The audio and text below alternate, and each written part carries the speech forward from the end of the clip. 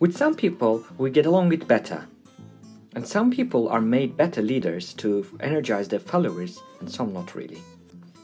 Some people have tendencies towards aggression, and some for prejudice. Let's look at the social psychology, which is interested in these kinds of things. Social psychology is interested in how our cognition, behavior, and emotion changes in relation to others' real, imagined, or implied presence. It is worth noting that sociology and social psychology is not the same.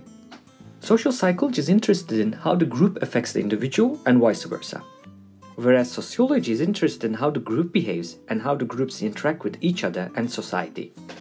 Likewise, anthropology and social psychology is not the same. Anthropology is the study of humanity that focuses on the culture, behavior, and biology and the effect of changing time on them, whereas social psychology is more interested in behavior, cognition, and emotion of people in groups.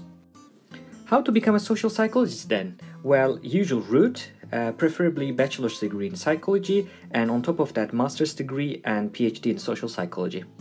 Okay, so what does a social psychologist do? Social psychologists who are at the PhD level or beyond can teach at universities and other institutions and also conduct scientific research.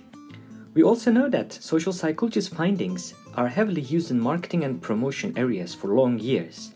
So, like a question, why the background of this video choose to be red? Something to think about. Social psychologists can also work at hospitals and educational institutions as a researcher or consultant. Okay, let's look at some main subtopics of social psychology.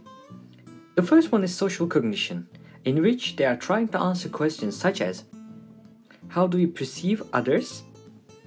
How do we form and change attitudes and attributions?